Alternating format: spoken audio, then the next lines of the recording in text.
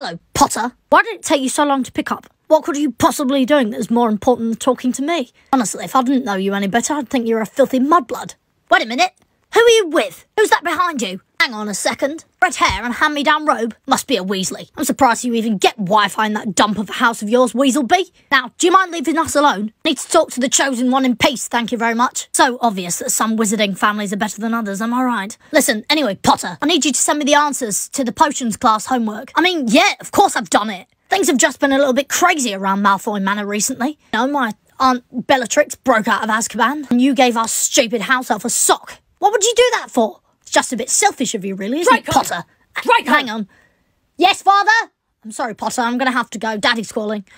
Granger, finally. How long does it take you to pick up? In all of that time, I could have enslaved an entire army of house elves. Replace the one that stupid Potter sent away. Hair's looking awfully frizzy today. And using that muggle shampoo again. I don't know why I bother recommending things to you if you're just going to ignore it. I give so much and it's wasted on people like you. And talking to you is charity enough. The fact that I want to give you advice is a real honour. Anyway, enough of the pleasantries. I just called to tell you I think you're a filthy mudblood. And if you punch me in the face again, I'll get my father to kill your parents. He's a Death Eater, you know. You repeat that to anyone and they're just not going to believe you, are they, Granger? Stupid mudblood. Anyway, I've got to go. Nice to chat. It's time for my weekly hair bleach. Mum's waiting. Toodles.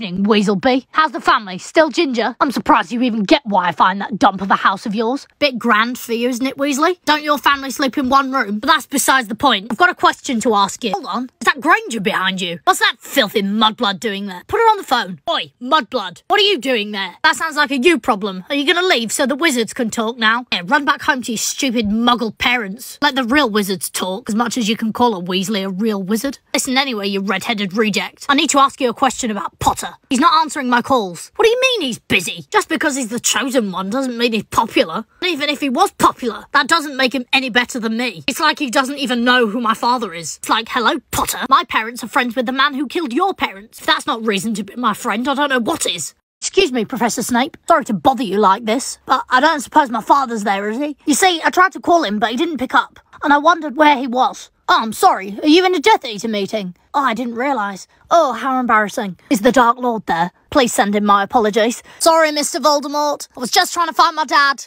Oh, hello, Auntie Bellatrix. Broken out of Azkaban again, I see. Does that mean you'll be joining us this weekend for dinner? Great. Just out of interest, though, is my father actually there? What do you mean he can't come to the phone right now? I'm his son. Why wouldn't he want to talk to me? No, it can't wait. I don't want to tell my mother about this. She just doesn't hate Potter like I do.